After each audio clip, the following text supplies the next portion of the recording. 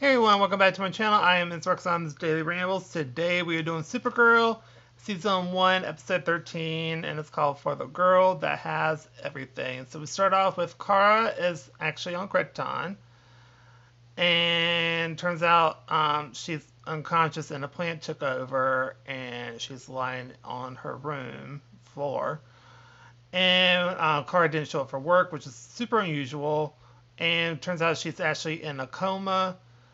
And Alex goes into Max's cell and literally confronts him about Kara and punches him and gets really aggressive.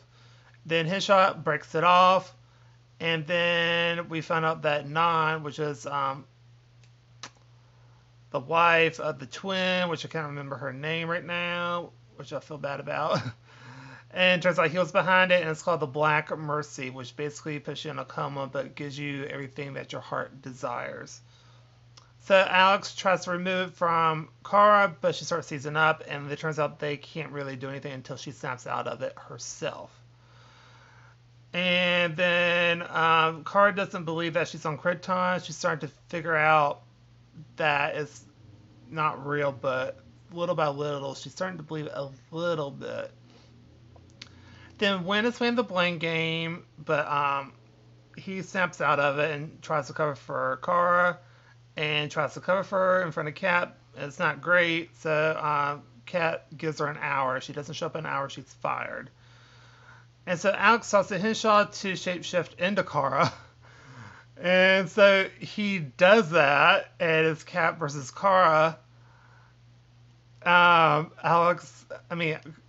John is not used to someone talking down to him like that, but he's got to imitate Kara. And he's not very good at it. And then Alex gets mad at the hologram of, I want to say Alora. Is that the right one? Let me check. Hang on. Okay, I was right, but Astra is the wife of Nan. Okay, there we go. So basically, we cut back to where Astra.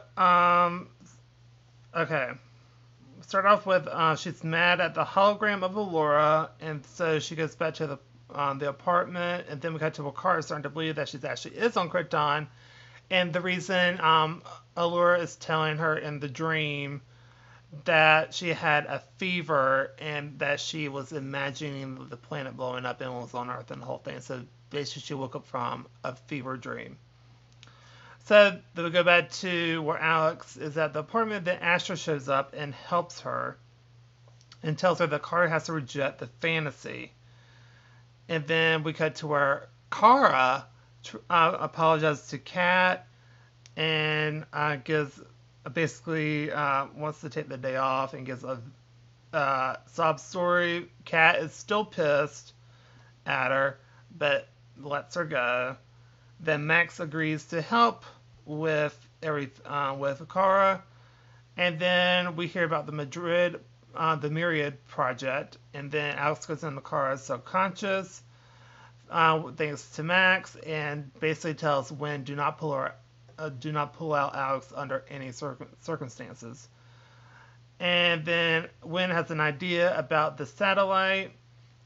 And then we have Kara doesn't believe Alex when she shows up in the dream. And then Alex starts to seize, and Henshaw wants to pull her out, but Jane says stop him, and he agrees to stop.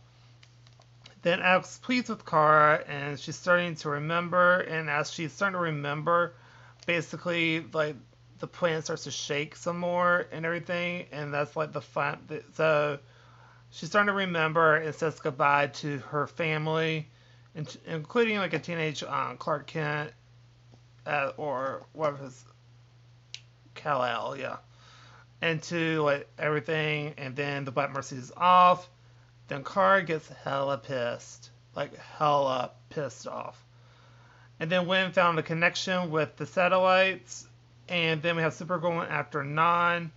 Then we have Alex versus Astra versus John. And then we find out that during that fight, Alex stabs her, Astra, and kills her as she's dying. Supergirl talks to her, and it's like a super touching scene. and basically saying that in the dream that Astro was actually family and not an enemy. Then she died, and Henshaw said that he did it, and yeah, that's basically the end of the episode, which wasn't a crazy episode. I'm going to give this episode an A+. I really enjoyed this episode, but the whole thing with with John trying to act like Kara was hysterical, and I loved it. And the whole touching scene at the end was really touching. I really was moved by that, so that was really good. Overall, it was just a really good episode. I really enjoyed it, and get to see Krypton and how stuff was there. And it was just really, really, really cool. So I really enjoyed it. So that's going to do it for this video. So if you like this video, please go to like, comment down below, tell what you think of the episode. Do you agree, disagree? Any other suggestions for any other TV shows or movies or music? Also let me know down below, and I'll see you on the next video. Bye, everybody.